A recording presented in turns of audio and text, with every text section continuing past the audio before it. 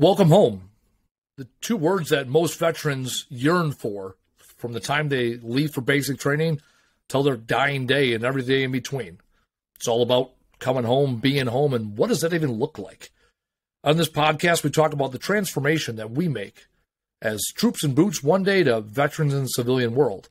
It starts the day that we sign on the dotted line and ends the day they put us in the grave. This podcast is meant for veterans, their family members, employers, and really anybody that wants to better understand what it's like to be a veteran in the civilian world. As always, I'm joined by my co-host, Dylan. Dylan, last week, episode 1. This is now episode 2. We're getting into this as a passion project. Last week, a lot of it, what we focused on was about Vet TV and Danny. Let's talk about you for a little bit, a little more longer version introduction. I'll talk about me a little bit more, so we can establish who we are within our community, and then I would love to hear about what you want to talk about this week. Sure. Do you want to start with just me introducing more about me and my life? I guess the best thing is why you decided to be part of this podcast with me. Let's start there. Well, ultimately, you're a very special and interesting person, to say the least. So I'll put that out there. I love your energy. I love who you are. I love your ability to vocalize everything that you have to say, whether it's right or wrong, doesn't matter. I just love your ability to express it. And so I felt the need to be a part of this because you and I have been able to have a relationship where I can approach things that you disagree with and yet still have a civilized conversation. Now, I don't know if you're able to do that for everybody, but I'm quite good at that as a natural capacity to question people's motives, whether their character, with as much respect as I can. And I felt like this is a great place to do that. And not to mention that I'm a veteran myself. I've been in the military for 15 years, and I feel like we have a lot to share and a lot to expose to people, both veterans and non-veterans, that can potentially help a lot of people. Yeah, no, I appreciate that. You and I met a year ago now, and started with, well, like most things, met in the real world at a networking event, turned into let's go get lunch, and then there was this deep piece, and what I do enjoy, I think about civil discourse. You and I, if the average person would say, oh, look at them, they're both white males under 40, fathers, veterans. Oh, they must think about the world the same way. And it's like, well, within our community of veterans, it's like, well, no, he's a National Guard guy. I mean, who does that, right? and then he makes his living on TikTok, right? Yep. I hate TikTok. Yep. And he talks about warm and fuzzies, and he's slow in his cadence. Like a lot of the things that I'm not. We're very different. Very different there, where I'm like, louder is always better. What do you mean? So no, I appreciate that. And like you, it's been 18 years I've been in the Army. I joined at 20. I wanted to join at 17 and needed waivers and didn't make it a priority, and finally joined at 20. And, coming up on 19 years in the Army Reserves, I've lived my almost entire adult life in both worlds. And what I realized, especially after my last deployment, I got back from Gitmo 2015, and I started a business, and I was very anti using my veteran angle in business. So back it up a little bit. 2004, I joined the Army. 2006, I left for deployment, got home in May of 7, so I was gone 15, 18 months, whatever, 17 months, whatever total.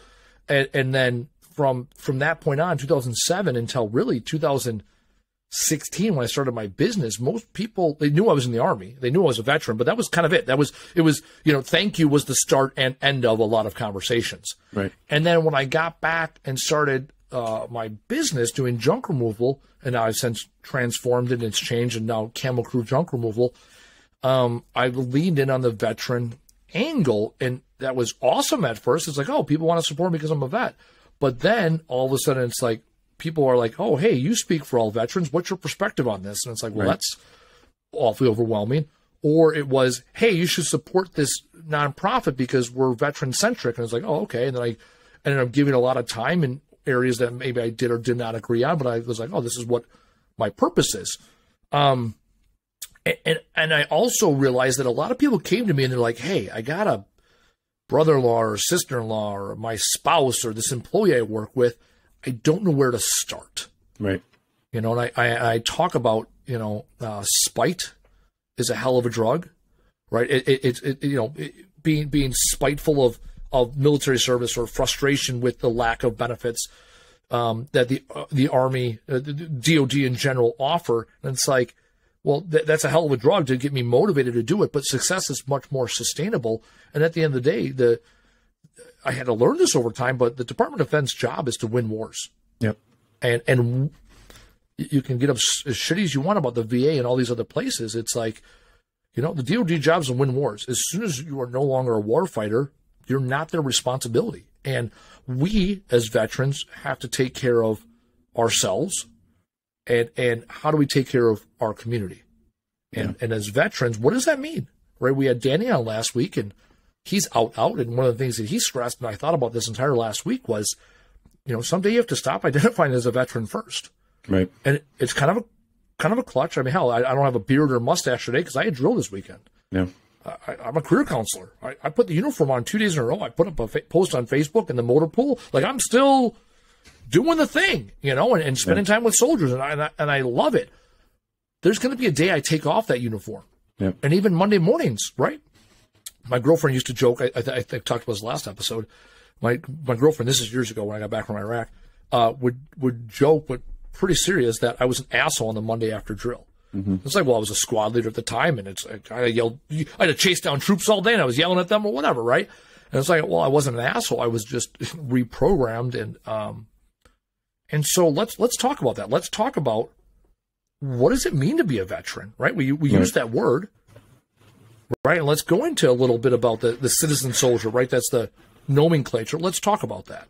Yeah, I think to define it clearly, right? Like to simply define it, a veteran is someone that has served their country, whether in a time of war or not, that has served more or less honorably. I don't want to necessarily look at people who've been general discharged or dishonorably discharged and say they're not a veteran, but they don't have the same, goodwill intentions of someone that's been honorably discharged. Or they made stupid choices. Right. I mean, it got caught. I mean, I hear that, and like, you're right. Like, I get twitchy when I hear a general discharge or dishonorable discharge. Hell, there's a guy who used to work for me. He's one of the best dudes I can know. Came back off Afghanistan. He was a little fuckered up. Yep. Smoked some weed, got kicked out of the Army, and right. It's like, well, he's not a turd of a person. He made a choice. Yeah. That didn't work out for him. Dishonorable. That's when I'm like, there's usually... Right, let's draw the line. Yeah, there's a substantial reason why it's not general or not other than honorable conditions. Right. And it's like, well, yeah, I mean, technically they're a veteran, but it doesn't take much to raise your right hand and have a recruiter lie for you and say you're an honorable person, right? Because that's one of the questions of recruiters. Like, is this person good, bearing, and they don't give a shit. Right. They're supposed to scrub for that. And maybe back in the 1940s that mattered.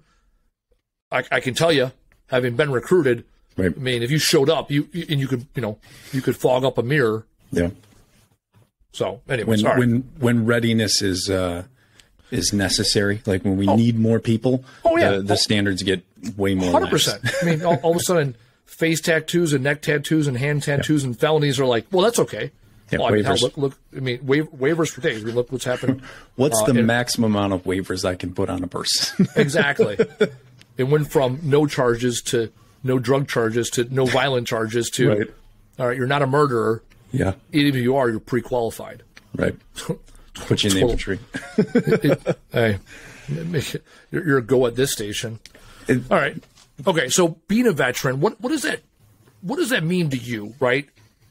Being a veteran, not just you, Dylan, but when you work with your clients that are soldiers or that have served. I think it represents sacrifice. People often, they say the term, thank you for your service. And I've never really looked at it that way. I feel remarkably awkward coming up to another veteran and saying, thank you for your service, because it's usually I don't know about your circles, but within my circles, we joke about that, right? Like, on 100%. Veterans Day, we'll like, hey, thank you for your service. Right. Like so my response to that is, you're welcome for your freedom. Right. Right. Because it's, you know what, if you're going to make it awkward, I'm going to make it just as awkward. Yeah. Yeah. Oh, yeah. And my buddies will put stuff up. Yeah. We have a couple group chats, the guys I went to Iraq with and whatever else. And it's like, they thank you for your service. And it's a mockery. Yeah. Within our community. So I look at being a veteran as a willingness to sacrifice, right? And you have obviously sacrificed 19 years, right? It's not exactly active duty 19 years, but it's 19 years of you constantly turning on and off a switch that is remarkably hard to turn on and off. And so it represents something where there's a discipline, there's a fortitude, there's so many different character traits within that person that allowed them or showed them that this was the thing that they needed to sacrifice for. It's a sense of duty, it's a sense of honor. Now that doesn't necessarily mean they're a good person.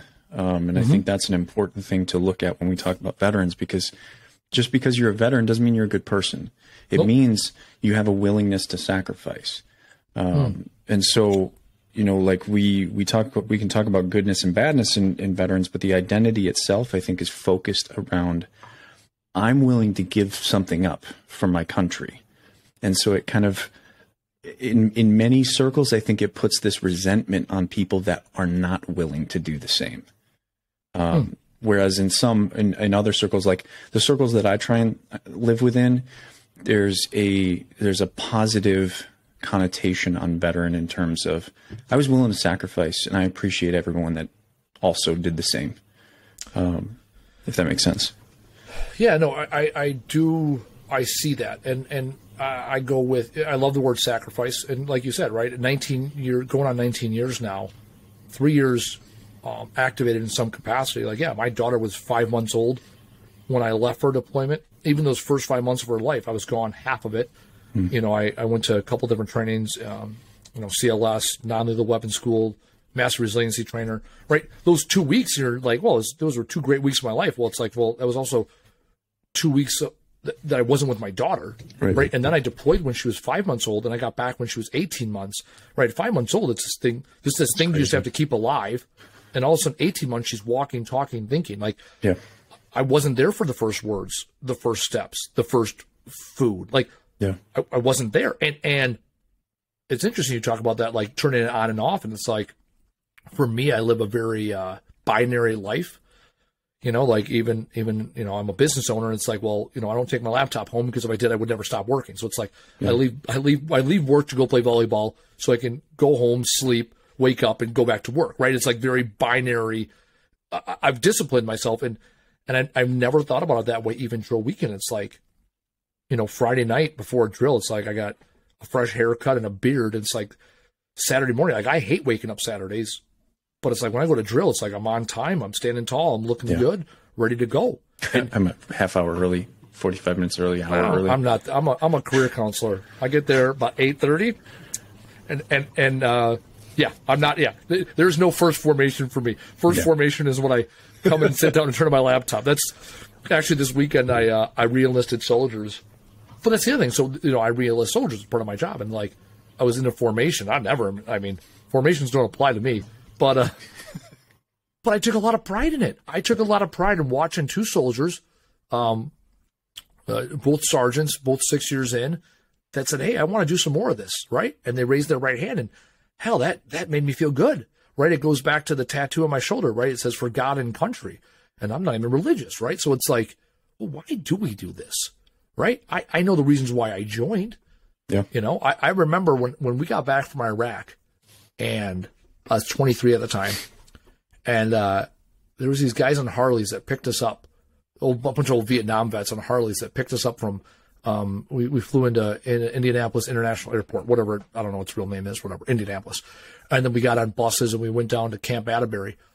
But I remember getting off the plane, and they're just like, hey, you're a combat veteran now. I'll tell you what, you don't get to pick those defining moments in your life. Yeah. But when some random token bearded, Harley'd up veteran looked at me, oh, I'm getting fucking choked up right now, looked and said, hey, you're a combat veteran, that fucking meant something, right? It was like, well, I drove a truck for a year in Iraq, right? Talk about sacrifice. To me, it was an adventure. It was a job. It was an opportunity, right? I grew up watching movies, and I loved every war movie there was, from, Platoon to Tora to Black Hawk Down, whatever. I watched them all, and I was like, man, I'm a goddamn combat veteran. Like, yeah. And in some ways, that was in 2017, spring of 2017. I mean, I think about that moment like it was yesterday, and that moment in my life defined, up until now, my life in a lot of ways. And, you talk about sacrifice, I think of selfless service, right? That's one of the 7 Army values. And it's like, that's what matters to me, right? Because it's like, what can you do as a veteran now in the civilian world that works in both places, right? Selfless service. This weekend when I was at drill, my job is in retention, right? Let's down and dirty, right? We call ourselves career counselors. We are an Army Reserve career group. They changed it to ARCG, right? We talk about careers, but at the end of the day, mission is retention, right? Yep. Like, you're infantry, your mission is eliminate the enemy, right? Okay. So our job is retention, but I spent an hour with a soldier this weekend doing a budget, because he's like, I'm terrible with money. I'm broke. I work 2 jobs. My girlfriend works a job. We want to buy a house. We want to have a kid, right? And in doing so, selfless service, I spent an hour using my skills, abilities in my craft, which is running businesses and finance, to give to that soldier. I could have been like, hey man, oh, you don't want to re-enlist? Sorry about you. Right. Yep. Not right. But I'm like, no. And same too with me. It's like, I could have left early that day or done a lot of different things, but I was like, no, I felt so rewarded giving this soldier my time and ability. And that's what a lot of veterans yearn for when they come back. Yeah. It's like, in the military, you're never short of work. You're never short of mission and purpose. You come back home and all of a sudden you're like DD 214 and chill, and you're 20 pounds heavier with no mission. Yep. I think, one thing I think you're touching on that I think is very much a part of the identity of veterans is leadership. Mm-hmm. Is, for a lot of my career in the infantry, I think a lot of leaders looked at leadership as an opportunity that they could choose. Like, they could choose when they wanted to be a leader and when they didn't. And it really affected our unit until I think I always looked at it as leadership as an obligation, right? When you step into your stripes or step into a leadership position, even without sergeant stripes, you are obligated to do for others rather than do for yourself first. Mm-hmm. That's part of the NCO creed.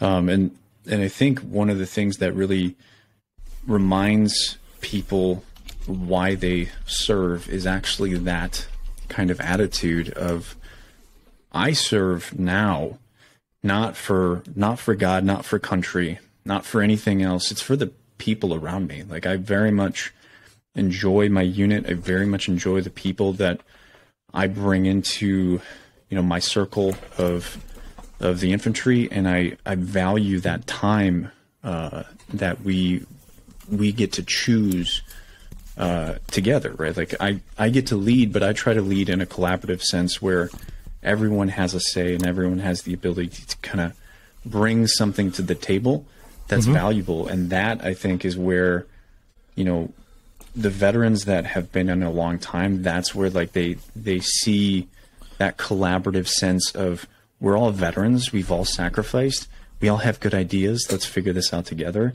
And they're all good at leadership. They're all good at, hey, let's do this, let's get this done, right? The one thing that you can say about many veterans, I would say most veterans, is that they don't lack the willingness to do when told to do so.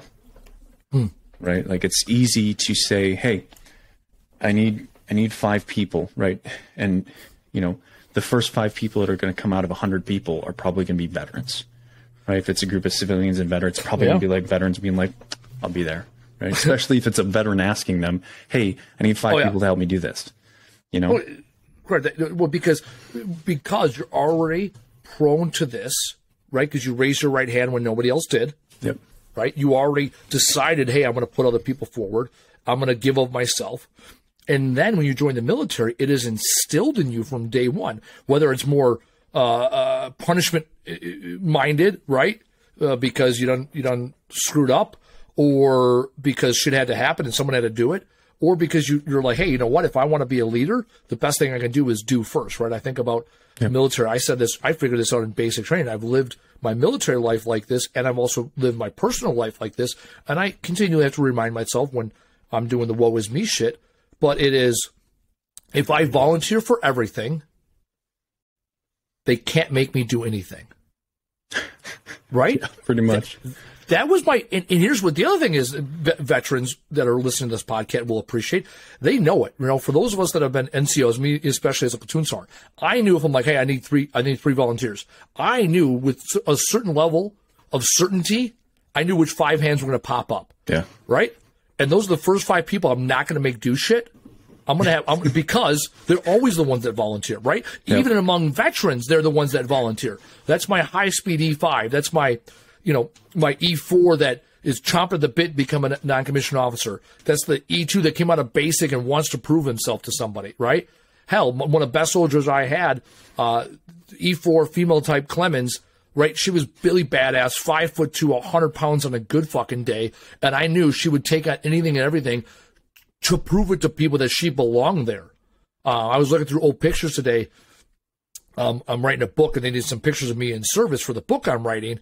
And I found the pictures of Clemens. I had her pinned on my E7 rank at the time because I was like, hey, who's the soldier that volunteers for everything, right? A lot of people get like a sergeant major to come in or battalion commander, be like, find me that specialist that I know busted their ass when they were, in my charge, right? That's right. Talk about selfless, right? Like I wanted to make it her moment as much as it was my moment, right? I don't make E7 in my military career if I don't have soldiers that are willing to put the work in and follow my leadership, because my leadership, especially when I was a first platoon sergeant, wasn't great. I was a team leader for a long time, squad leader for a short amount of time, and then boom, you're a platoon sergeant. And I was not a great leader. And I still to this day, I won't argue that I'm a great leader. It's something I've had to really put my work in. And it's not from lack of desire. It's from lack of understanding what it meant to be a leader. Yeah. I thought being a leader meant I had to do everything myself. Because I remember seeing when I was in E3 and E4 and I was in motor trans still, it's like you had these E5s and E6s that thought, once I make E5, then I stop working. Well, fuck, I was like, no, it's the opposite, right? So then I went to the other extreme of, no, that means I got to do everything. Well, when you do everything, right, you're not leading anybody, and you end up micromanaging. Right, right, because I did the opposite, right? Because when you can do, right, it's that, sometimes, always, never, right? But it's like you can do everything, you can do nothing, or you can do some things. And I'm going to do everything guy, because I wanted to prove to myself and everybody else that I was willing to do everything. And it's like, well, that's not repeatable and sustainable. It's no different than the civilian world here, right? If you're a veteran out there and you're like, nope, I don't need to ask for support. I hate the word help. But if you say, hey, I don't need to ask for support, I'm going to figure it out. I don't need the VA. I don't need my battle buddies. I don't need other veterans group, or I don't need to talk to people. It's like that'll get you killed. Yeah. It's like everything points to you need others. Hell, Maslow's hierarchy of needs, right? You need people. And yet we got veterans every day that feel like they can do it on their own, and then they make choices habitual, right? We talk about suicide very, very open and honest on this podcast. And it's like suicide is an end state choice. You don't start there. Right.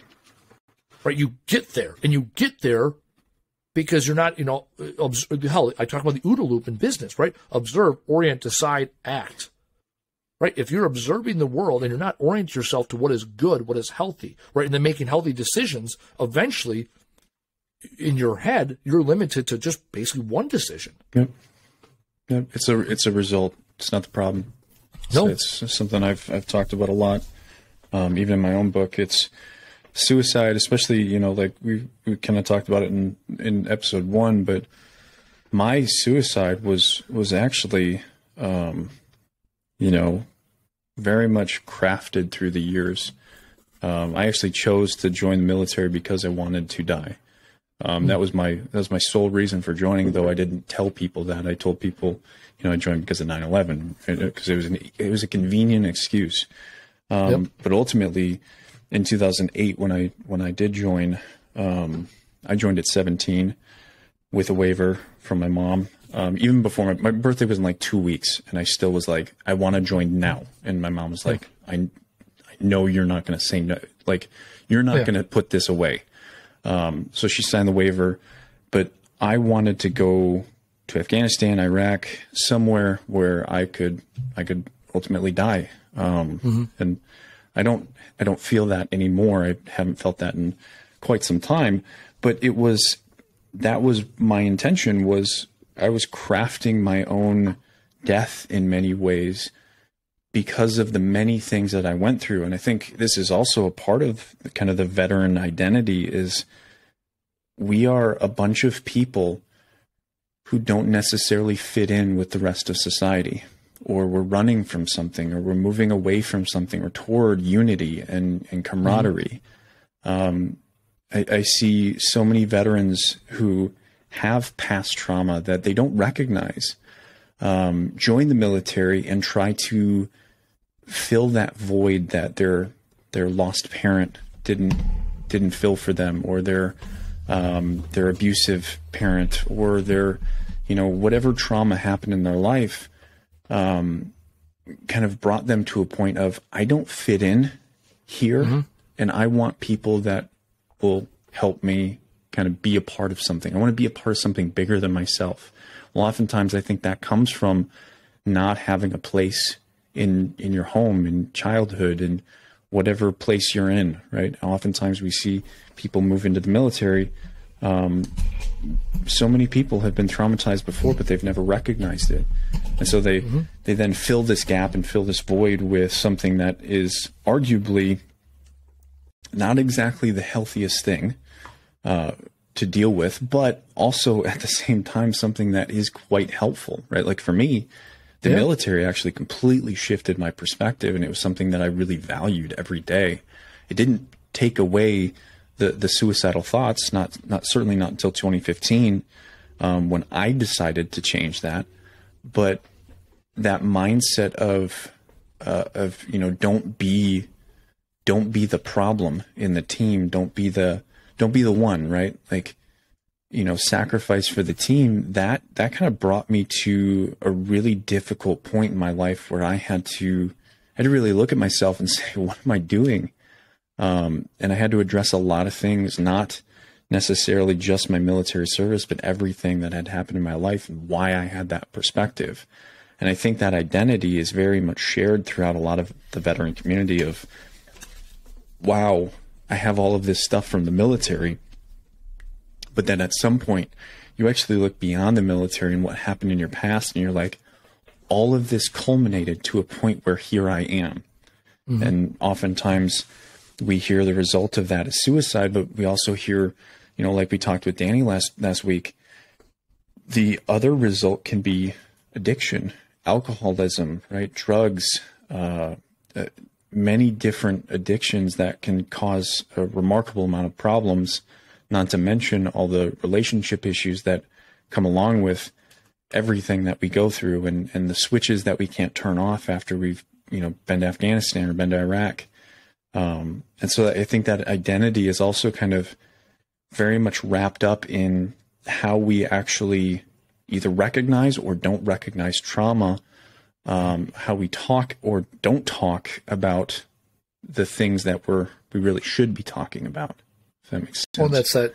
Oh no, 100%. That's that subconscious versus conscious, right? Like I am conscious that when I put my uniform on, I act different, and I am different when I'm around soldiers, right? I mean, the cadence of my voice changes. I stand just a hair taller, right? So it's like, those are very conscious things, but it's been in relationships primarily with civilians that have brought up this other stuff, this subconscious stuff. It's like one of my recent relationships I was in, she'd say, why is it that everything revolves around being a veteran? And I'm like, it certainly doesn't, right? Obviously, I have a business that's veteran-owned, and I wear camo pants, but that's kind of who I am, right? It's like, in my head, I'm like, well, I don't wear the T-shirt that says I'm a veteran. I don't wear the hat that says I'm a veteran. I'm not hanging out at the VFW, right? I'm not doing these things that I think the classic veteran has. But what she's saying is, subconsciously, I see the world through a veteran lens. Yeah.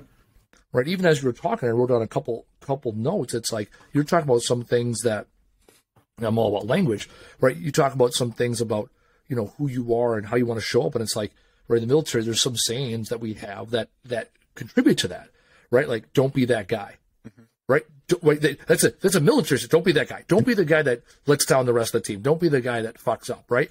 Or, hey, but did you die? Right. Right. Like, that's one of my favorite ones in the civilian world. It's like, culturally, we're just like, okay, like the civilian world, like whatever. I want something that's different where death might be an option. Yeah. Right. Regardless if you wanted to die. Like we joked about in Iraq. I mean, especially towards the end of the tour, it was like, well, what are you going to do when you go back home? And it's like, well, fuck, I didn't thought about that. I joined the goddamn army in 2004 as a truck driver hauling fuel in Iraq. Like my plan was to die. Yeah. And not because I wanted to die, but that was, when you're 22, 23, it was like, you're driving a fuel truck. Well, I didn't die. Now I don't know what to do, right? Like when you go to high school, you're like, I'm going to graduate and get a job because that's a next logical step. Like when you've watched every war movie there is, you're just like, well, I ought to have the decency to die. And, right, like what Thomas Paine, like, right, the only regret I have is that I have but one life to give to my country. Was that Thomas Paine that said that? I'm going to look that up now. But anyways, like, because that's the mindset. Or I was thinking about the movie the movie Jarhead early on. The drill sergeant was talking to Jake Gyllenhaal's character, and he's like, "Hey, he was talking about his dad being a Vietnam veteran. And he's like, did he have the decency to die in Vietnam? And he's like, no. And it's like we have this acceptance that dying is the we're again I was going to say ultimate sacrifice, right? And we pride ourselves on that. We're willing to die, right? We pride ourselves on the fact that. We're willing to sign that check up into our life. Hell, this weekend I watched the Army Navy game, and I'm not like super into the Army Navy game. I went to stop my life for it, but it was after drill. I was at home making dinner, like at my house, whatever. It was snow, it was cold outside, and I'm like, whatever, it's football, right? Of course, and then you get on Facebook and it's like, let's go Army, like just to talk shit to my Marine buddies because, right, they are Department of the Navy, right. The men's department, but department nonetheless, right? And there's the running joke. We got the same like 7 jokes we keep telling them, right? But whatever. But then you get like the standard classic veteran, and I love them, but it's like, right? You see this too. Whenever civilians get behind this, and it's like Army Navy game where everybody on the field is willing to die for their teammates and the opposing team and everybody else in the stadium. And it's like, right, it's like borderline cringeworthy, but then you're also like, you also get like a full half chub. You're like, hell yeah, fuck yeah, we are. Like, look at us. Look how awesome we are. Yeah. We're willing to die regardless of the government, regardless of the war, regardless of the mission and the purpose. We're willing to die because of our pride. That's what it comes down to, right? We're proud of being in the military. And it's like, fuck, what a wasted life that would have been if I would have died in Iraq because of an IED, right? And look at all the wasted lives that we had because these are all young men and women that had so much potential to give to the world. Now it's like, well, shit, I didn't die.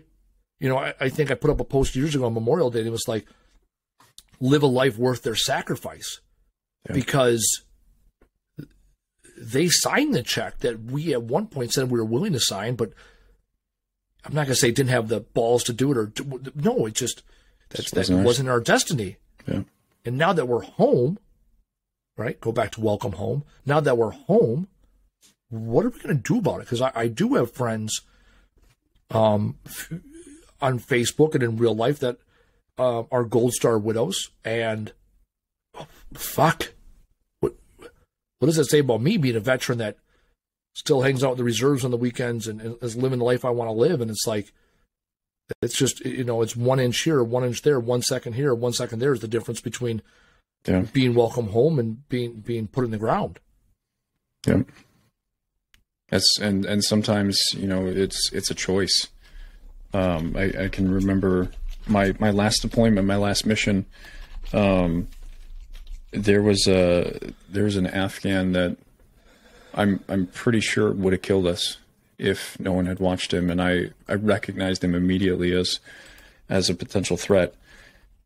And if I had been, 5 or 6 years before that, when I wasn't as confident as I was an E6. This was 2019. I was an E6 at the time. Still am an E6, but I was remarkably confident in both my, my leadership abilities, my marksmanship abilities, my abilities to end life. And I put myself right in front of him for 45 minutes, watching every movement and telling everybody around me, like, hey, I got this, but I need help, right? I need people left and right flanking this guy. Just keep an eye on him. And whenever I turn around, I need somebody else to cover him. And, if I hadn't made that choice, if I had just kind of like played it off as, I may have done 5, 6 years ago or 10 years ago when I was a recruit and I just didn't understand what was going on. That simple choice could have gotten multiple people killed because this guy was clearly a threat throughout the mission. And I think the only reason he didn't do what I think he was thinking about doing was because I literally put myself in front of him and told him, like, hey man, I literally said this to him. I don't know if he spoke English or not, but I'm like, whatever you're thinking about doing, it's probably not a good idea. Right. I said that straight to his face and I just watched him and he was just remarkably uncomfortable from that point on. And I was like, I'm not here to make him comfortable. And there's a chance that I might have to kill this guy. But like veterans who've been overseas, there's simple choices like that we don't really respect until we look back on them. Like in that moment, I didn't really understand what I had done. I had gotten back from the mission and I started talking to like my fellow E6 in my squad. Cause we had an E7 for a squad leader and 2 E6s for team leaders. I was talking to him, and I was like, we were just kind of debriefing and talking about this. And he was like, man, you made the right decision. Like you put yourself right there. And I was like, I just didn't even, it was just so natural for me at that point because that was our last mission. We had run 99 missions at that point. But like, it's only afterwards in the aftermath that you realize that guy could have killed me. Like I may have killed him, but he probably could have killed me. And you don't really recognize as a veteran sometimes those simple decisions that you make can stop life from being taken, or it can be the reason that life is taken, but it can save lives, right? Like, Chris Kyle's a great example of this. Like how many times did he make a simple decision to end a life that how many Marines or Army members in Fallujah and Ramadi were saved because he ended a life, and what we don't really talk about when we talk about identity is the necessity to make those decisions and how hard it is to live with them, right? We've been told, don't ask someone if they've killed somebody, right? And I'm not going to say I disagree with that, but at the same time, that's abandoning the one thing that allows people to open themselves up and express themselves, right? If I'm not saying walk around and ask every veteran if they've killed somebody, but they have to talk about it at some point because that's a decision that is remarkably hard to live with, whether you've chosen to actually do it or you chose not to do it. Well, I'll interject here. The reason behind the question can't be self-serving. Correct. I know when I got back from Iraq in 2007, and I was extremely uncomfortable going anywhere in uniform. Even to this day, I don't even like going to the goddamn gas station in uniform. Yeah.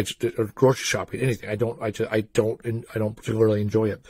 But I remember my dad. It irritated the shit out of me. I got home in May, and it's like that summer I was figuring out my shit. But everywhere I went, it was like, my dad was like, this is my son. He just got back from Iraq. And again, this is when the war was still looked favorably upon. It was 15 years ago. Yeah. And it's like, people just were like, oh, thank you for your service. Like, how hot was it over there? It was like, yeah, it was fucking hot. Like, did you kill anybody? I'm like, it was hot. Like, my answer to everything was really hot over there. Well, no, like, Did you guys get blown up? Yeah, it was hot over there. It's like 120 degrees every day. Oh, yeah, you see some dead bodies. I'm like, man, you have no idea how hot it was. Let me tell you, when it's hot. 115 degrees, right? Like, I was so irritated because it was like these guys that just wanted to hear a fucking war story. And it's like, I didn't pull the trigger. I drove a goddamn truck for a year. Yeah. Right? Like, hell, our saying in motor trans is death before dismount. Whether I love that or not, right? I joked about that last week with Danny. Maybe he'll give me a vet TV show, Death Before Dismount, right? The life of an 88 Mike. But it's like, no, man, I hauled fuel. I don't want to say but I hauled fuel. That was my job. My job was to run a fuel truck. And if you studied or just watched like 10 minutes of any footage of the war in Ukraine right now, well, hell, them fuel haulers are pretty damn important, right? Pretty big God targets. Bless the fuel hauler, right? Pretty big and explosive targets. Big explosive targets, and guess what? You know where that tank goes without fuel? Fucking nowhere. You're welcome, right? What we even talk about, like teeth to tail. There's this guy I watch on YouTube quite a bit. Of course, I can't think of his name now. I'm going to have to look him up to give him a shout out. We should have him on the podcast. Write that down on our notes. Of course, I got to give you his name. But anyways, he talks about Ryan. What's his name? I literally was watching videos of his before I came up here. Hold on, I'm going to see if I can. No, that wasn't it. There it is. Ryan Macbeth. There you go. Anyways, the guy he's an IT guy. Ryan Macbeth. We should have him on the podcast. Anyways, he talks about tooth to tail. Basically, how long is it from your infantryman to the end of your supply chain? And like, it's like a 3.5. And also, how big is that, right? It's like, what is it, like 4 troops for every 1 infantryman? That's what it takes to support, right? And of course, they're like, again, they're a bunch of pogues, right? Yeah. People other than grunts for all you non-pogue knowing individuals. And even like, whatever, Vet TV, like they constantly talk, if you watch A Grunt's Life, they constantly talk about pogues, and it's like, I'm a pogue, right? And that's fine, whatever, right? But I also know you need your fuel. And again, that's like the natural camaraderie we have. Yeah. But yeah, when I came home, going back to what you were saying before I got on a tangent, which for the record, anyone listening to this podcast, tangents will happen. And it was Patriot Nathan Hale. I only regret that I have but 1 life to lose for my country. Nathan Hale. I think I said Thomas Paine. Wasn't even close. Right era, wrong guy. Right era, anyhow. Yeah. Right era. Nathan Hale. We have Nathan Hale High School here in West Dallas, Wisconsin. There you go. So there's your history and geography lesson all rolled into one. Anyways, going back to it about killing, right? If you ask the question because you want to get your rocks off and be like, fuck yeah, like you took care of it, right? And then you hear civilians refer to the indigenous people of Iraq and Afghanistan in a derogatory fashion. We'll just say that because we don't need to go down that road because we want to be inclusive of all people, right? There's no reason to name call here, but whatever, people will.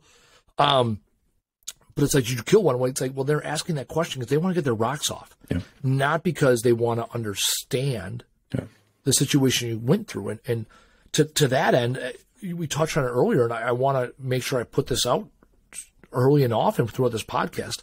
I hate the notion of thank you for your service. I hate it. It's uncomfortable, and this is why. Here's why words matter, why language is important. Transactionally, right? When we're having a conversation, it's somewhat transactional, right? You say things, I say things, you say things, I say things, we have a closing, we go about our business, right? But in order to transcend this transactional conversation, we have to open up the conversation. When you say thank you for your service, that's the end of a conversation. Think about it when you go to a restaurant, right? They say thank you, and then they kind of stop filling your coffee, right? Go to the front and pay. That's it. Thank you is the end of a conversation. But when you think about it, when you walk into the restaurant, what do they say? Welcome. And that's the whole purpose behind welcome home. I learned this from a Vietnam vet who wasn't welcomed home, that welcome home were the 2 words they yearned for. And for me, even though there was, guys and Harleys waiting for me and a huge formation and people that were excited to, give me the attaboy, good job, troop, good job, soldier, right? They didn't say welcome home, and I didn't feel like I was at home. Those first 18 months I was home, I just got myself busy. I hate the word busy, but I got myself busy. Yeah. I was busy drinking. I was busy chasing women. I was busy getting a house and building a life, right? Distracting and then yourself. I was so distracted. Yeah. And then as soon as I wasn't busy, I got busy drinking some more, right? But it's like I could only drink so much throughout the day, and then all of a sudden I had to deal with being home, right? So I got home in May of 17. By January of 19, I was a fucking mess. I was lost. I remember I spent January, February, March, maybe even going into April. Those 3 or 4 months, every day, I was calling people I knew from previous deployments or up at Fort McCoy or my career counselor wanting to go back to Iraq. Because that made sense to me. Yeah. I'm like, well, I knew my job, right? Like, Iraq is simple. Don't die. Don't get anybody else killed. Complete the mission, right? We talk about our warrior ethos, right? Always place the mission first. I'll never accept defeat. I'll never quit. I'll never leave a fallen comrade. Well, shit. That's pretty simple. I can do those 4 things every day, right? And I even noticed it, right? I worked through it eventually through counseling and not drinking and getting a job and being productive, not busy, but being productive and starting to build the life that I want. And then I remember I got back from Gitmo, and Gitmo was a shit deployment. I did not have a good deployment in Gitmo. I almost got kicked out of the Army when I was in Gitmo. I got kicked out of my platoon. I eventually got kicked out of my company. I got a rehabilitative transfer to an active duty company. It's a story for another day, or hell today. I don't give a shit. But it's a good teaser. We call it a teaser in radio. But what happened was when I got back from Gitmo, when I started going through the divorce, and I moved into this house that wasn't a home. It was a house my parents were flipping. I moved in. There was days I sat there and I said to myself, I wish I was back in Gitmo. Because no matter how shitty it was, I understood it. It made sense. It wasn't until I recall this, the first weekend that my daughter came home to my then house. I had a house in Jackson. It was a house, right? And she came home and she went to her bedroom for the first time. I can remember like it was yesterday. I was like, okay, I'm home. We're home. We have a home. And it was just her and I against the world at that point. But I was home. And had not been for my daughter, right? She gave me purpose. I talk about this in my TEDx, right? Transforming your pain into passion to define your purpose. I went from walking the tiers, interacting with detainees and soldiers all day, right? To coming home, not having a significant other, not having a career, and being a father to this 18-month-old that absolutely adored me. And she grounded me, right? I mean, as much as I've taught my daughter, she's taught me more. Yeah. And because I felt at home with her, I didn't have that understanding. And for years, my schedule with my daughter before she went to school was 4 days on, 10 days off. So I picked her up every other Thursday, and I had her till Sunday afternoon. I would fucking kill myself those 10 days I didn't have her so that I could spend as much time with her those 4 days. Right? It was like almost like a true weekend. It was like that constant drug I was chasing. Mm-hmm. I mean, I'd count down the days. It was like, 3 more days till Penny gets here. Hell, to this day on my calendar, it says Penny time. It's like, now I have her about once a month for a week, give or take, depending on her school schedule. It's like, my life used to revolve around that, and that was my only purpose. Now she's my number one priority, no doubt about it. Being a father is the greatest title I've ever had. But it's like, it's not my only purpose, because it's taken these years to feel at home and feel like this is where I'm supposed to be. Yeah. And this is where I'm accepted, and this is where I'm loved, and all the things that Maslow talks about. I think it's remarkably valuable, especially in my work. For those that don't know, I'm a mental health coach. That I don't just work with veterans. I work with all sorts of different people. It's incredibly valuable to have someone that you look to that you say, I want to work for you. I want to get better for you. But that person cannot be the person you lean on for the rest of your life. Yep. Right? Like, it has to be something that inspires you. It has to be someone that inspires you, but you cannot lean on them, right? Like in my work, one of the first boundaries I set is with me. I I'm here to be a consistent support structure, but I cannot be a constant support structure. I cannot be here for you all the time. I have a whole life behind me, right? Like behind this screen is a family. Below this screen, what you can't see is I just had ACL reconstruction, and it is brutal, right? I had COVID after that ACL reconstruction. So I had all of this stuff going on. And I before that surgery, I had to say to myself, what am I going to want to be able to do? And I said, I'm not taking on new clients during this time, right? With having these health issues and also being daycare for my daughter, I'm not in a place where I can take on more people. Right now, I can only take on the people that I have. And even that, I'm going to have to limit to a specific time frame. And so I expose that to people as the first boundary I set. It's like, I can be here for you, but I can only be here for you when I'm able to be here for you. And everything after that, I have to set the boundary that helps you understand that I'm going to be consistent, but I cannot be constant, because the constant person that you need to be support for you is you.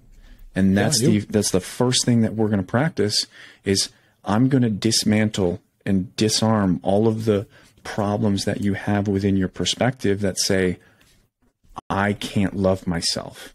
I can't appreciate myself. And this is a huge thing that I think veterans need to really work on, because we get so inundated with this team mentality and giving and sacrificing and delivering results and purpose and all that, that we actually forget to identify ourselves. And we talked about this with Danny last week.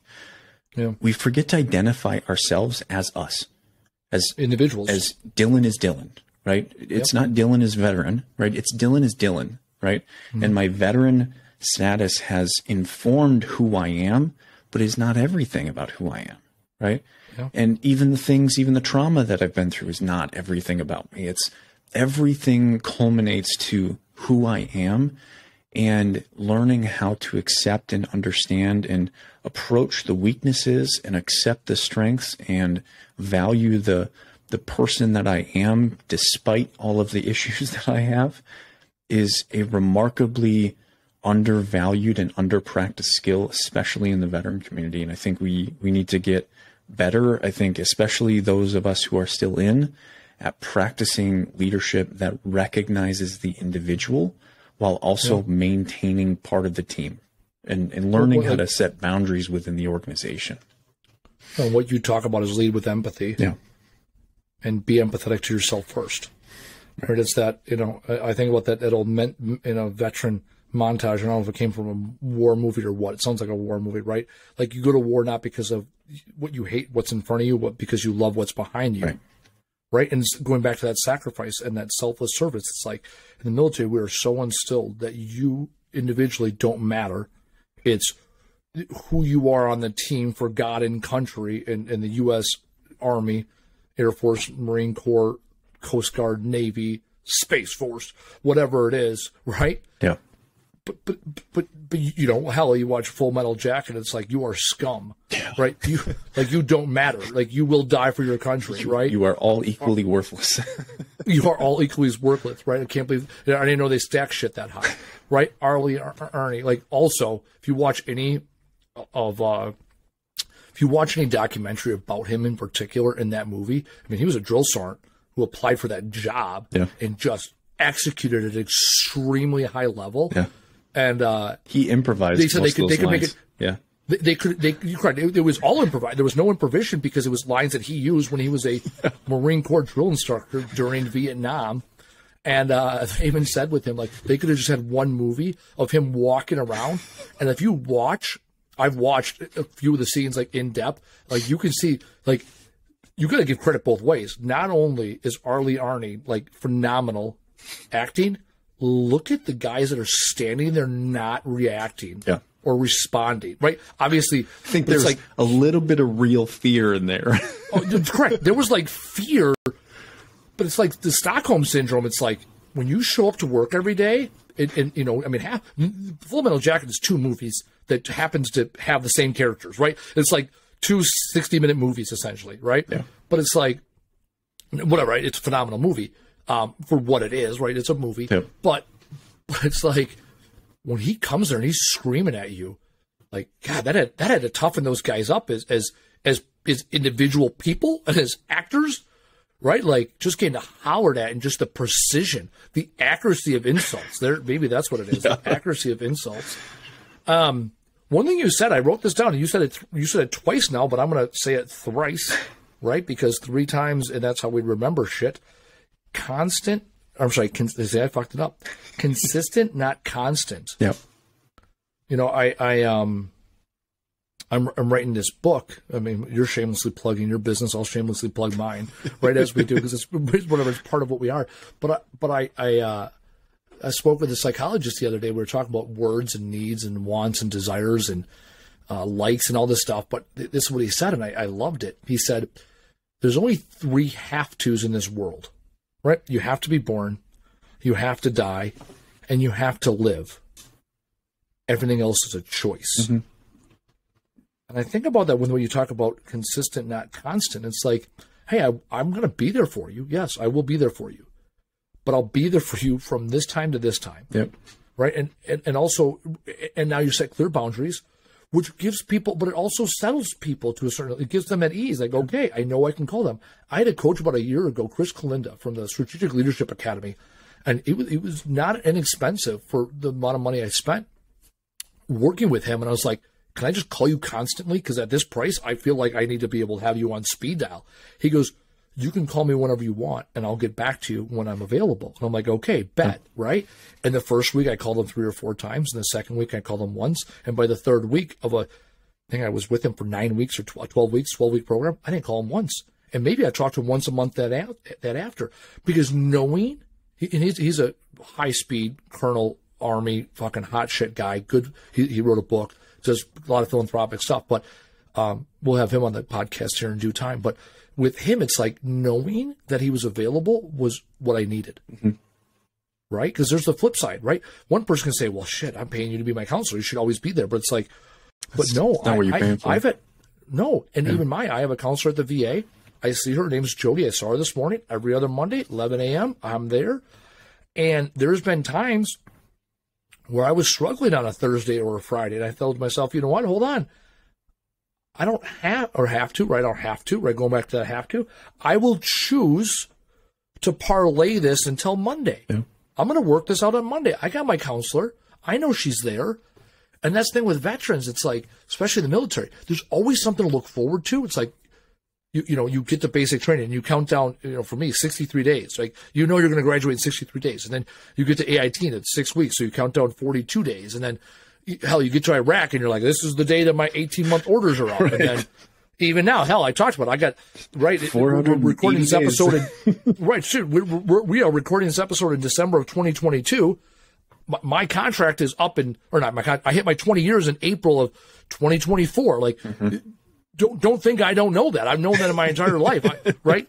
And when I was at that 15-year mark and I had the opportunity to sign an indefinite contract, in my head, it's like a 5-year obligation, and I'm on my own time. I'm a quasi free agent after that, right? I can choose to continue, or I can choose to DD 214 and chill. Yep. When we come back home, and we don't have these defined moments, these defined points, these milestones in the road. Hell, we didn't even know what direction we're facing. That's tough. Yeah. We come back. We come back and people look at us and they're like, oh, you look squared away. You come off deployment. It's like, you look great. Probably some of the best shape. Yeah. You got a nice tan because you've just been, outside for a couple of years, right? You got a nice tan. You're in great shape. You're focused. Yeah. You got your whole life in front of you and you are lost. Yeah. And now your family and your friends and your employers are like, well, shit, you've been gone. They've been living their life the normal way, but it's like, you've been fucking gone and you're a mess and you don't even know you're a mess because your emotions are heightened. And then that transition itself is, in many ways, I think it is a form of trauma. 100% trauma. Because what trauma really is an overwhelm of the nervous system, right? And so when you go from a place where, and we can relatively define it, like I was in Afghanistan, you were in Iraq, similar. you have purpose, you have value, you have a schedule, you have a routine, you have, well, so I didn't necessarily have a routine consistently, but you had a job, you knew what you had to do, and you had support, constant support nearly, if not consistent. You had people you could go to, and then all of a sudden, right, you had 3 square meals a day. You knew where they were coming from. You didn't have to buy anything, right? You didn't have to go out and purchase anything, right? The lack of decision making you have in the military is amazing. Some people are like, oh, I hate not having you have no idea how freeing it is when you have no choices. Like you have money, but you A, can't access it, and B, you got nothing to spend it on. That is freeing. The U.S. military is the force that it is because of its logistical ability to take decisions away from soldiers. It's that and easy. also, let's not forget, dude, the decisions we make aren't always good. Right? Yeah. Like, right? Like, there's a reason why you leave every military installation, and there are 3 guarantees that you're going to find. Right? One is a shitload of new car dealerships, strip clubs, and pawn shops. In addition to bars and restaurants, right? The standard, like we always talk about Wally World. When you get off of Fort Leonard Wood, Missouri, you can go to Wally World, right? I didn't know what Wally World was. And like Wally World, I thought it was this magical place. So you can go to Walmart and buy food that isn't terrible and socks that fit, right? Like that's right. But it's like when you limit someone's ability to make decisions, it's like limiting their immune system. It's like all of a sudden now you give them full decision-making ability.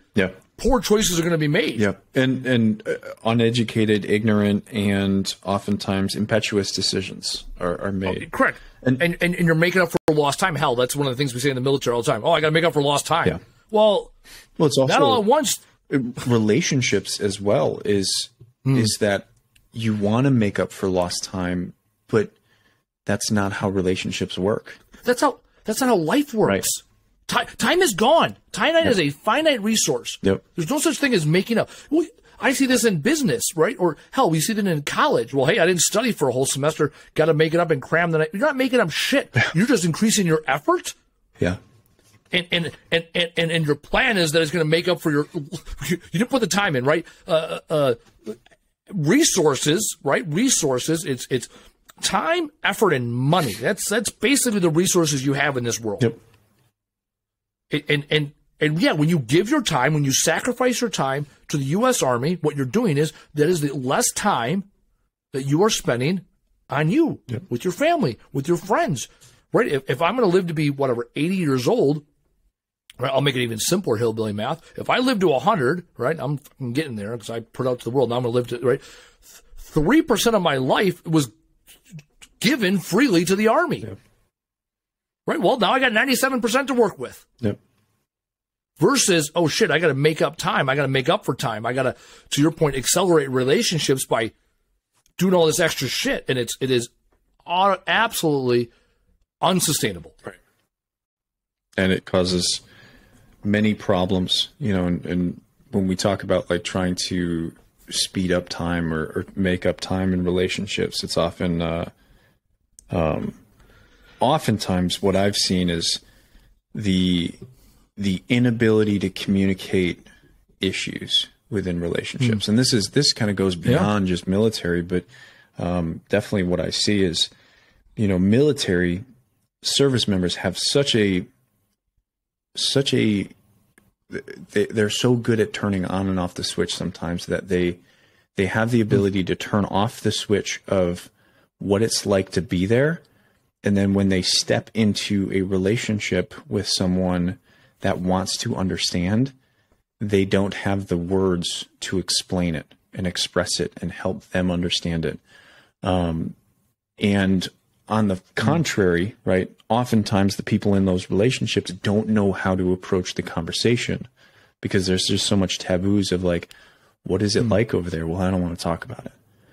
Right. And so there's no real conversations happening. There's also, service members can be hyper aggressive, right? And so you have this hyper aggressive, hyper masculine, sometimes like this necessity to be that representation or that identity that you've been in the military, and that doesn't function in a relationship, and like we've all seen it, we've all been there. Yeah, no, it's funny. I mean, I was in Iraq in 2007. I started working for Waste Management in 11, 12, 13, maybe. When did I work for Waste? 12? Yeah, 12. I started working for Waste Management in 2012. I worked there 12, 13, 14. And, so I'm 5 years removed from Iraq, but it was my first, office, non-masculine job. Yep. Let's put it that way, right? Because I went from Iraq to being a tour manager of a band to being a remodeler to a construction company where, 2/3 of the guys were vets, right? Yeah. So it's pure masculine, right? Yeah. When people are like, you yell because you're in the military. No, I yell because my father grew up on a farm and I grew up working construction, and that's what I fucking know, right? The military just exemplified that, this is what it means to be a fucking man. Anyways, I worked at Waste Management, and I was known as Andy the Hammer Weins, right? And my moniker was the angry emailer, because I'm like, hey, clear and concise communication. I think I talked about this last episode. Yeah. Bottom line up front, right? Yep. Bottom line up front. You done fucked up, right? So to your point, it's that works really well in the military, yep. Right? You gotta, right? You're calling up a 9-line, right? You got to get that information out, yep. Right? You have some report, medevac, right? Let's go. Hey, you take issue with somebody. Hell, this is shit that happens organically. Talk to anybody that's been to basic training. They don't teach you what happens. There's no class on barracks etiquette. No. And yet, everybody's story, almost every veteran, everyone that's lived in a barracks in basic training, regardless of fucking branch of service, it kind of sorts itself out, right? People kind of sort themselves by race, religion, creed, color, right? Ranked first. Right. Well, right. No, I'm saying basic, when no one knows shit about nothing. There is no rank. But correct. But right. So we make up our own, right? Yep. Race, religion, creed, whatever. You kind of partner, and then eventually there's a clash between two different schools of thought. I remember Private Green. I can't remember his last name. Start with a C. Anyways, big black guy from Southern Mississippi, and I'm white guy from and he had me by 50 pounds. Right. We could say eye to eye, but he had me all day. And I can't remember what it was. He said something. I called him ignorant. I punched first, but he punched last. One of those, right? I had no problem standing up to him, but I didn't finish on top of that fight. but you know what I mean? And people took sides, and I can't remember. It was fucking over guard duty. Or it was something. It doesn't even matter, right? It's so insignificant. But it's at the end of basic, and he was in first platoon, I was in second platoon, but we had a co-op base, whatever. We had everything not lined up, and it's the end of basic, we ended up going AIT together, and he was my fucking boy. It's no one has to teach you to throw down, and you don't fucking back down from a fight. And it's that served me quite well in basic, right? It's kind of like you go into prison, you get in a fight with the biggest guy, right? I didn't seek this guy out, but he kind of ran his mouth and got away with it, and I wasn't fucking having it. Mm-hmm. And I couldn't tell you, I could have been 100% wrong or 100% right on why we fought, but I knew I was 100% right standing up for myself and having that masculine energy. And now you bring that shit in the civilian world, and turns out people don't like that. Yeah. That doesn't serve you well. This is because in the civilian world, it's a negotiation. It's not war.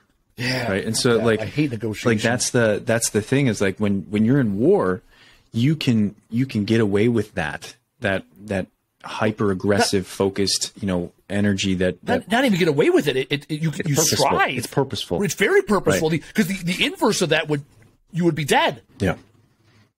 If you're super agreeable, and hell, look at that situation you talked about with that individual in Afghanistan. Yeah. Had you been super agreeable or laissez-faire or lackadaisical, right? You might not be here today. Right. Yeah. And when we're used to a certain state of being highly successful, like you said, you can turn it off consciously, but that subconscious is a mother. That boils up and fight, flight, or fight. Let's fucking go. My two favorite books are When the Body Says No and When the Body Keeps the Score, or The Body Keeps the Score, right? And both of those titles exemplify something that I think is relatively misunderstood in the military, right? Like, we're hitting on it right now.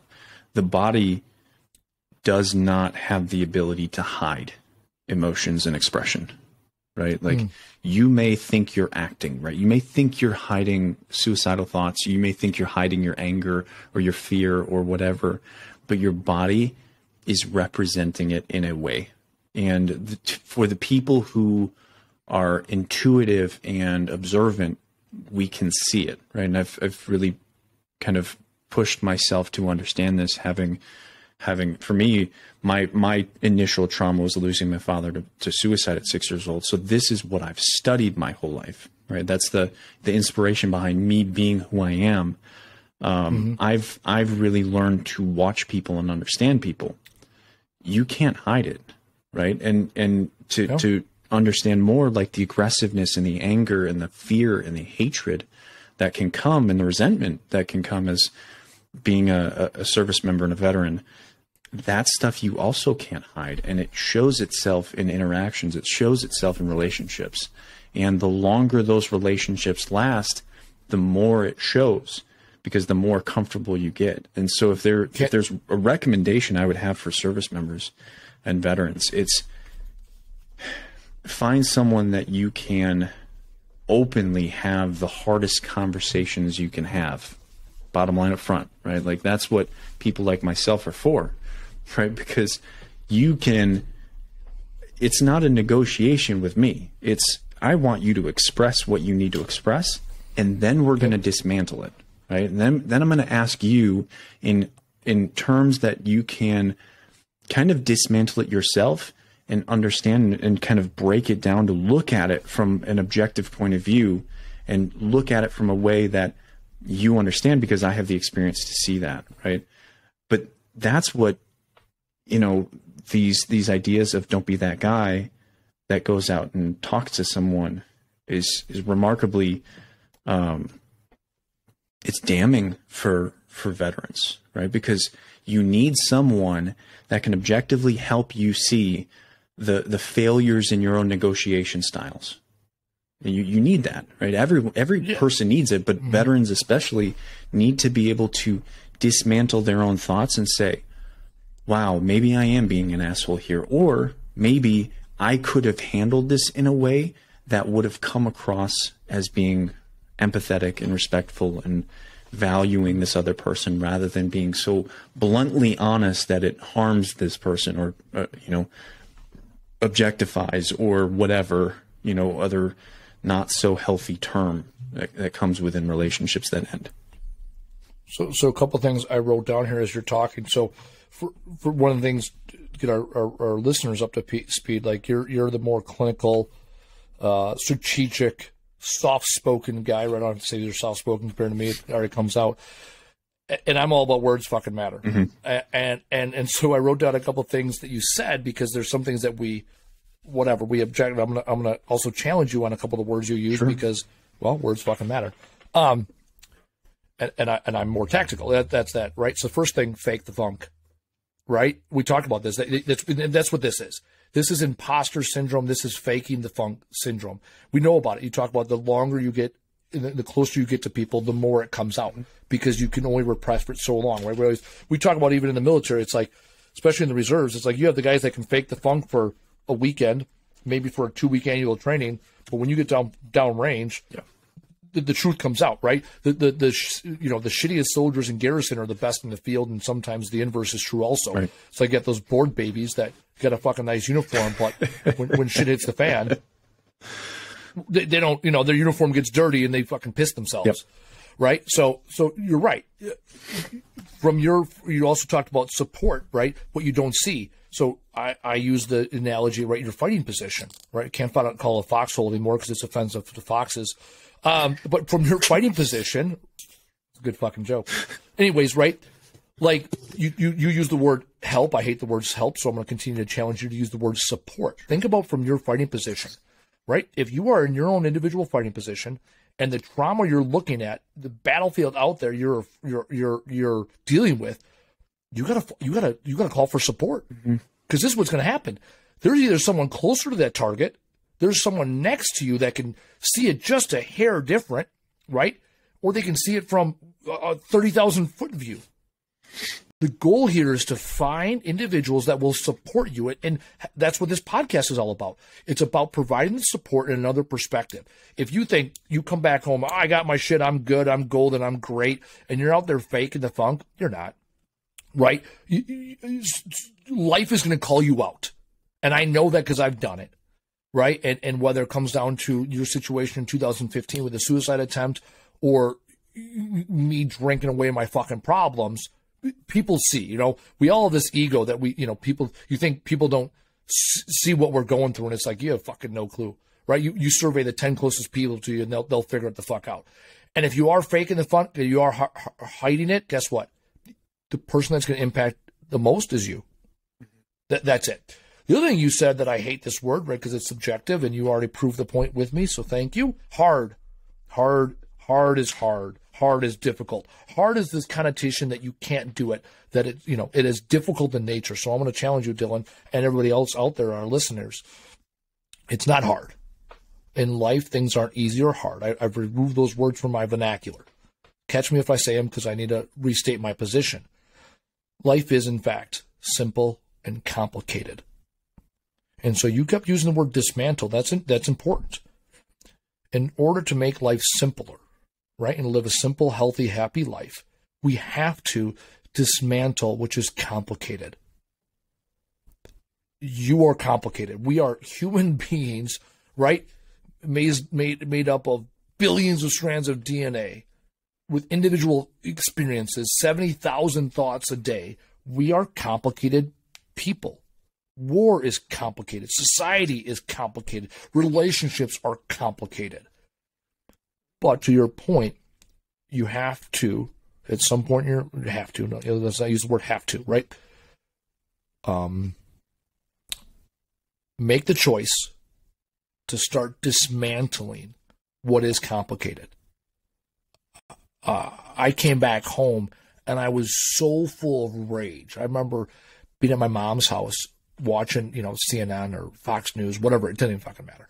Whatever was on the TV in the kitchen, talking about Iraq and Afghanistan. I was so angry about everything. I'm like, these motherfuckers don't know what they're talking about. And I loved that feeling. I loved the feeling of being angry because I felt like that. And now that I was in control, I like that to this day because it was like, well, shit, at least that's worth fucking fighting for. At least it's worth fucking dying for. Hell, I'd go to bars and even for years and even till recently, it's like, if you disrespected me, first thing I want to do is get physically violent, right? It's like, fuck it, at least it's worth it, right? And now looking back at it, that doesn't serve me very well. And that's not even consistent with who I want to be, but it was so ingrained in me in the military that fight first, figure it out later, right? Shoot twice, aim once. Like, fuck it, let's go. Because I was in this, lower brain mindset all the time because my brain was complicated. Call it PTSD, call it PTS, whatever you want. It's a big ball of fuck. Yeah. And then once you start dismantling it by surrounding yourself with people, and you can read and watch videos, hell, listen to this podcast, all very good, healthy behaviors. But eventually, you got to hear your own words come out. Yeah. And others have to hear that, right? Even if you meditate or diary, all healthy practices. But I'll argue that it's completely different once you put it out to the world. Once you put it out to the world, it becomes real. You own it. And to have someone repeat it back to you, because it's all perspective, right? I think it's, a majority of the issues that we face is a matter of perspective, and that includes, I think, health issues. I think a lot of, when you look at a lot of health issues that especially veterans face is stress focused, right? When you see heart issues and other health issues, it's very much instigated by stress and how stress brings those on. If you look at the human body, stress is not a good thing for it. Right? If you want to read something that's beneficial to understand that specifically, read When the Body Says No by Guy Bermase. The body does not like stress. It does not handle stress well.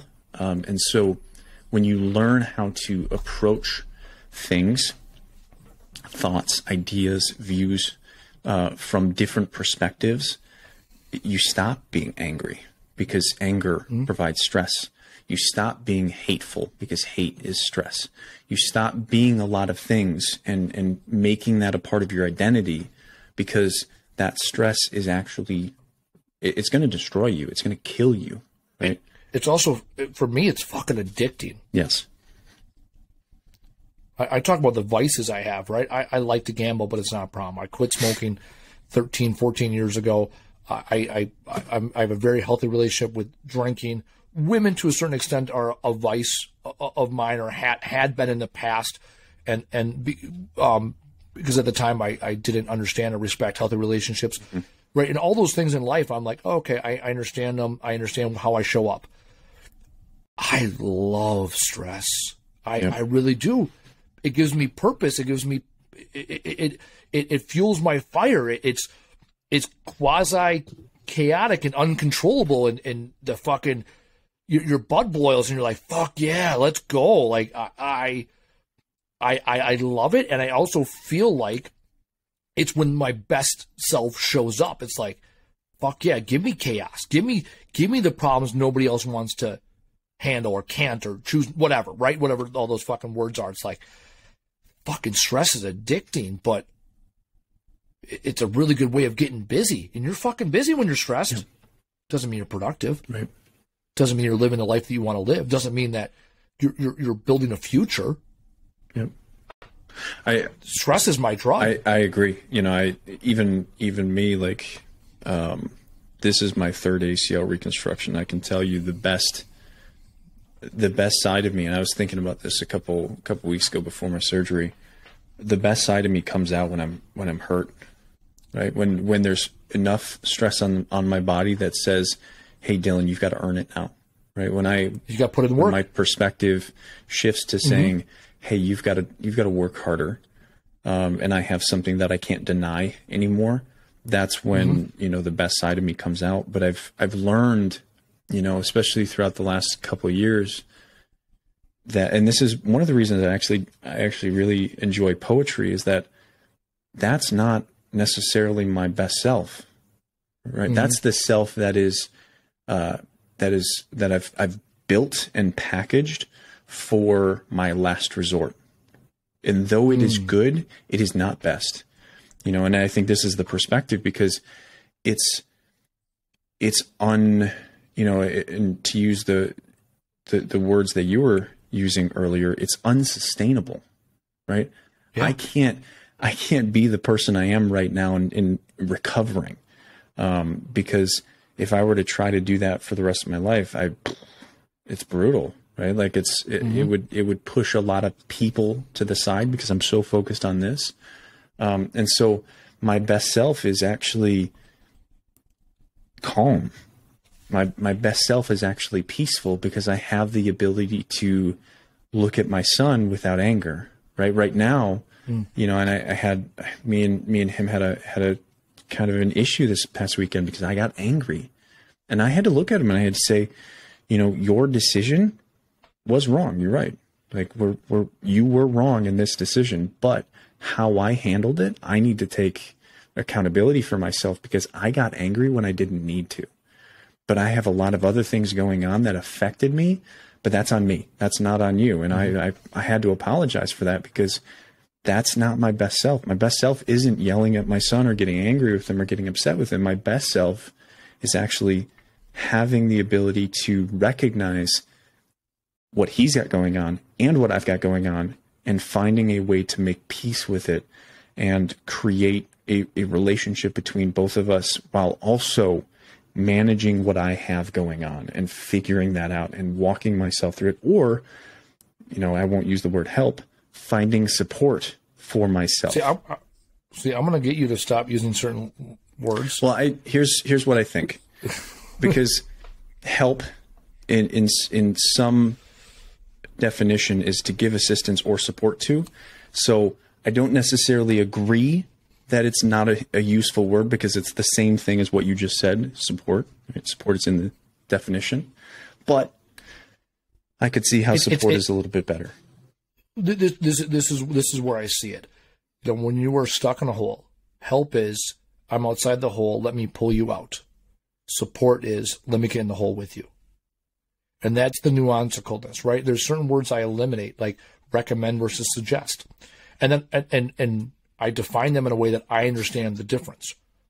And so I give you shit, right, using the word help, because there's a negative connotation for like, oh, I don't want to ask for help. Okay, cool. Maybe we should change the connotation.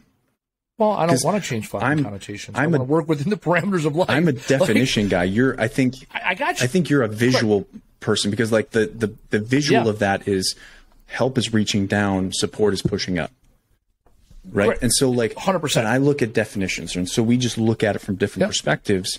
That's correct. But it's the same conceptualization. We just need to change the connotation, I think.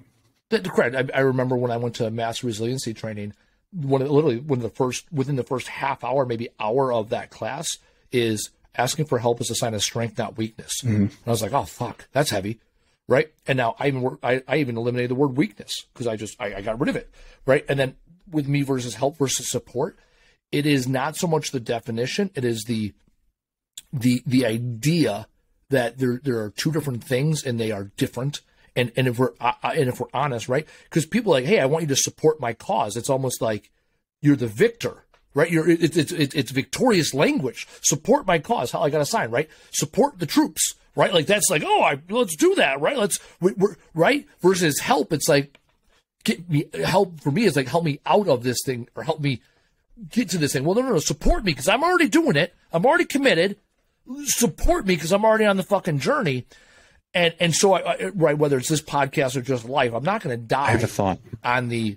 Okay, and let me finish my damn story. I'm not interrupting. I want to interrupt you because it represents like please before the story. Good story.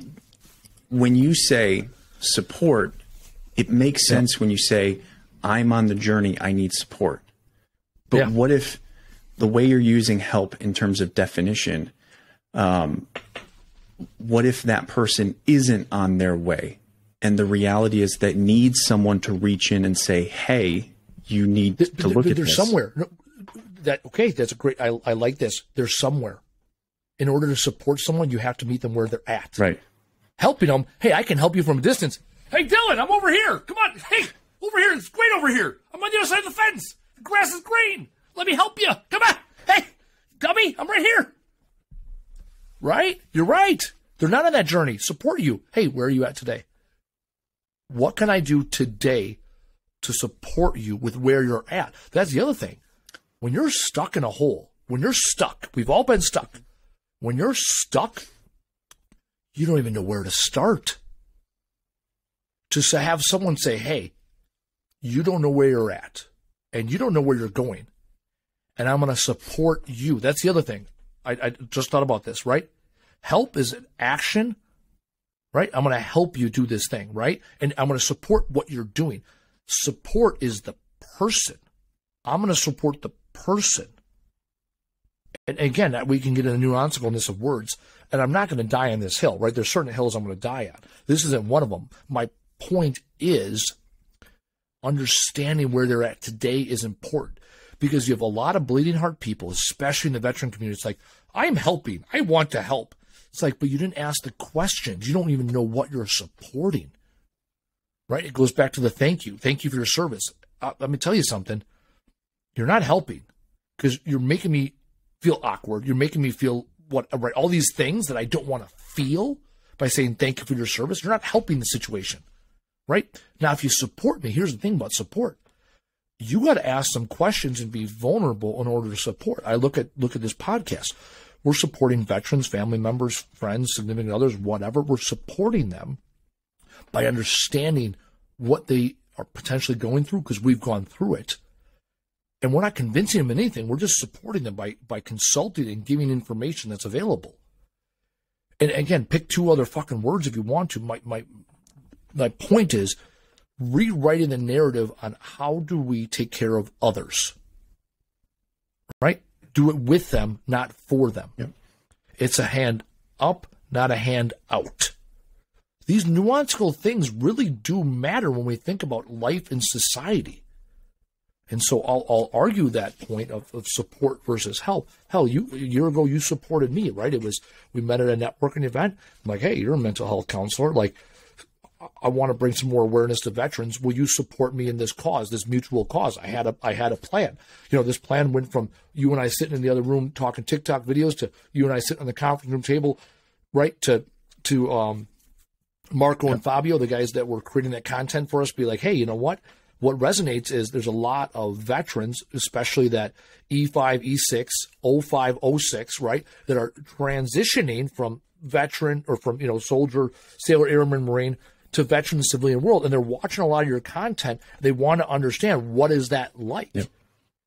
Hell, I see in the reserves, I have my fellow reservists that are AGRs, active guard and reserve, where they don't understand what it's like to be a reservist because either it's been years since they've been a reservist or they've been active duty in some capacity since day one, even if they're in the National Guard or the reserve component.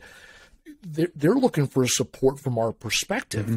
And now it's turned into this podcast where it's like, hold on, let's not be time sensitive. Let's have conversations to support those because we've been on this path. We know what path. They might be on the starting line and we're 10 feet from it, but that 10 feet from the starting line is pretty fucking significant. Mm-hmm. When you're talking about a marathon that is life. Yep. And so that's why I will continue to use the word support, and also words like complicated versus hard, because what's hard for some isn't hard for others. But complicated is not, when someone says, hey, that's complicated. Okay. Now you're speaking from a place of vulnerability, and you can do something about complicated. We can dismantle it, your word, to make it simple. Okay. Well, can we do that? Yes, we can. Okay, well, what do we need to do that? And now we're present focused, future minded, whatever, right? We're not living the past, right? PTSD, veteran connotation, talking about the war, it's all past focused. That's the challenge. I love talking about the war. I love fucking talking about the good old days and bullshitting with my veteran buddies. It's beautiful and it's comfortable and it's fulfilling, and you relive these emotions. But like Danny said last week, it is not future focused. Right. It is not a way to build a sustainable, repeatable life. Right. Yeah, I agree. All right, let's put a bow on this. Great episode, great conversation.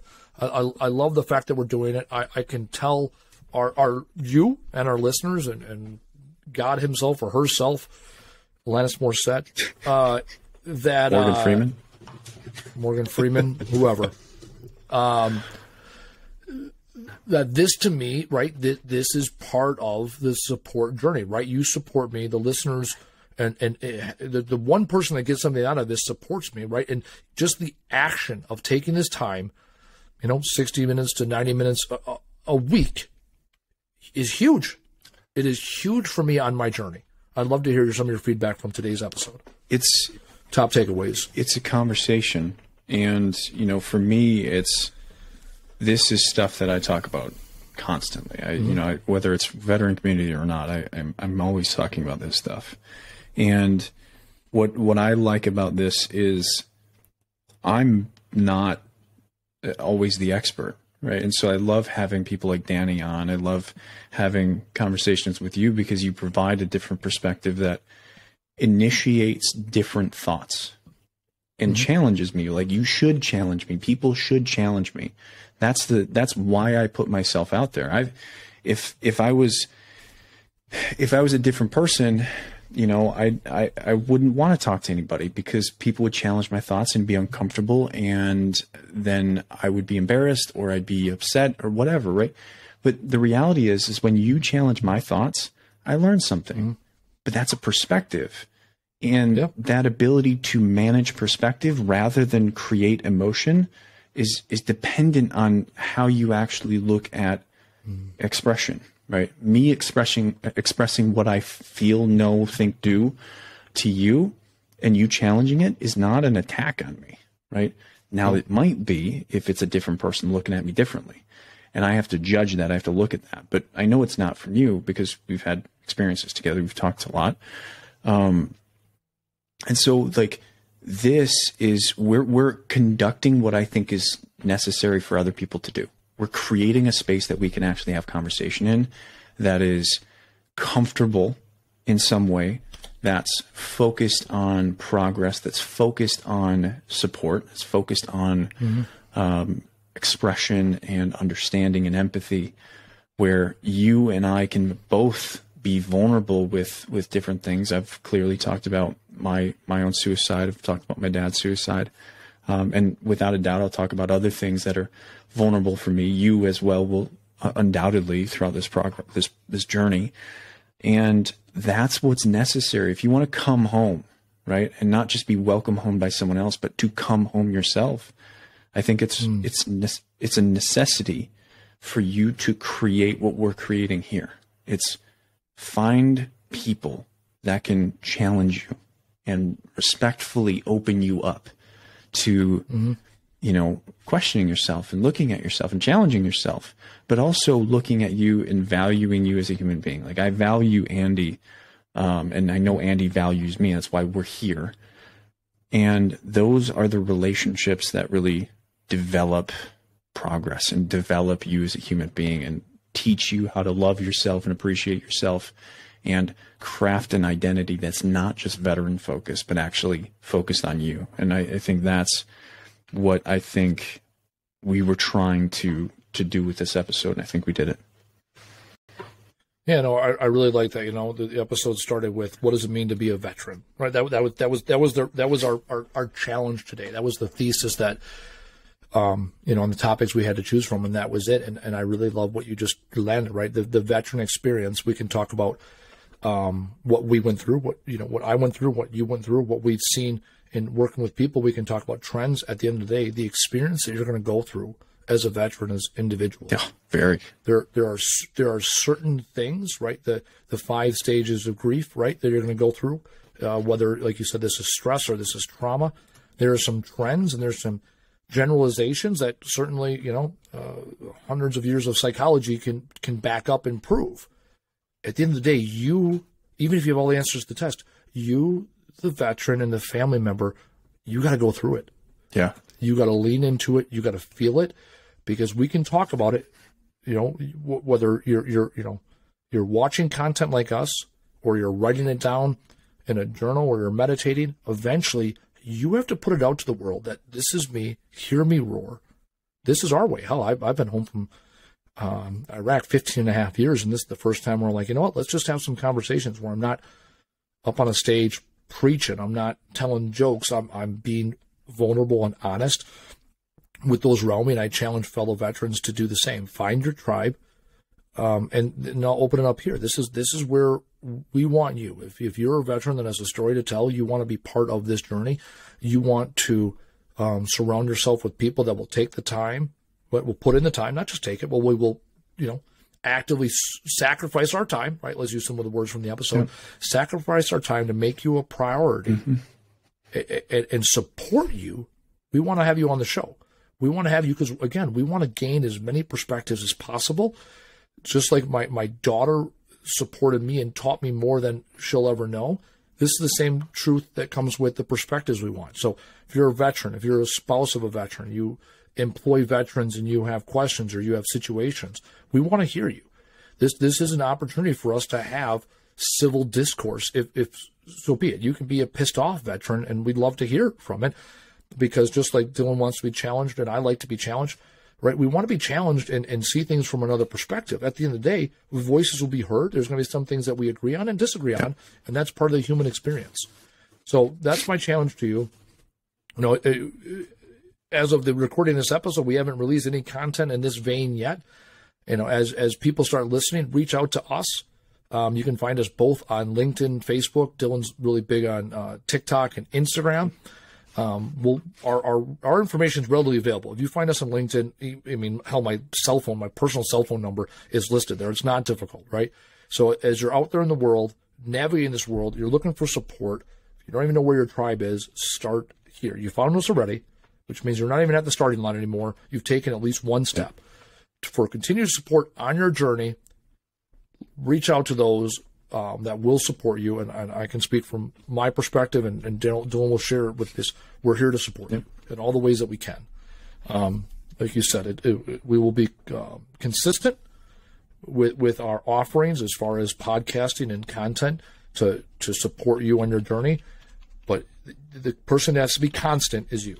You have to constantly show up and make the choices that are best for you. Starts with the thoughts, starts with the words, really, then the thoughts. Thoughts turn into choices and actions. Actions turn into behavior. Behaviors turn into habits, and habitually live a good life.